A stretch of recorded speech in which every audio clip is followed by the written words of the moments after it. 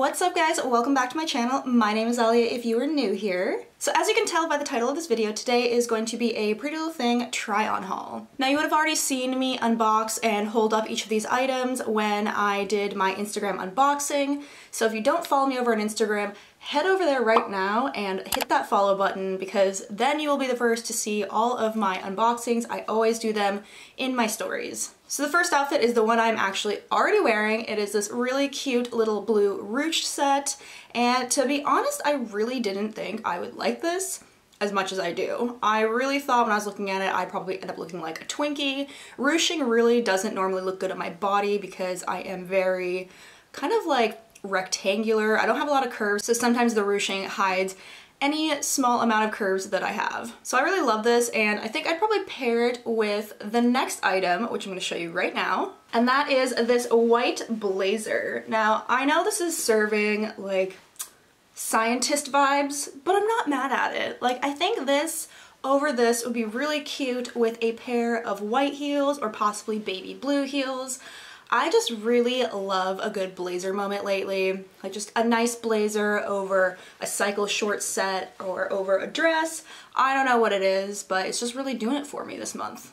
The next items I have here are also a little set, but they actually didn't come together. I paired them together on the website because they're both this little satin material. So it's this little satin crop top that zips up in the back.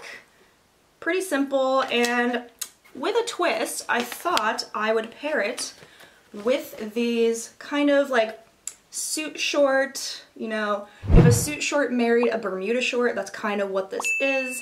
It's a satin material. It has this seam down the front here, which kind of makes it a little interesting. I don't really know how I feel yet about like this style of long short. I'm usually not a long shorts kind of gal, so we're gonna see. We'll see if I can rock these or not. Next I have this gorgeous green jumpsuit, or I guess play suit. I did a poll over on Instagram, so again, follow me on Instagram if you want to be part of the shopping experience. I always do polls to kind of decide what I am going to buy from the store. So I did a Pretty Little Thing poll. This was the overwhelming winner against the other play suit, which, spoiler alert, I also got, and you'll see that next. I love how this has like a little belt detail, although I don't know if I'd actually put a belt on it or not. So the next play suit, which I really loved, but most of you guys did not, is this really interesting kind of like pastel colorway sort of play suit. It has this adorable little ruffle detail at the bottom, which I just think is so cute. And it kind of has this like, I don't know, like it's like ruffling at the cups or ruching, but kind of gives me like mermaid fairy vibes.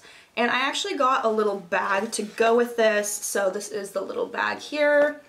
And this is going to just go perfect with it. And I actually ordered a pair of butterfly lavender colored heels that are coming from Ego Official. They're not here yet, so I can't really do this outfit until they arrive, but I'm so excited. I really love these little like purses lately.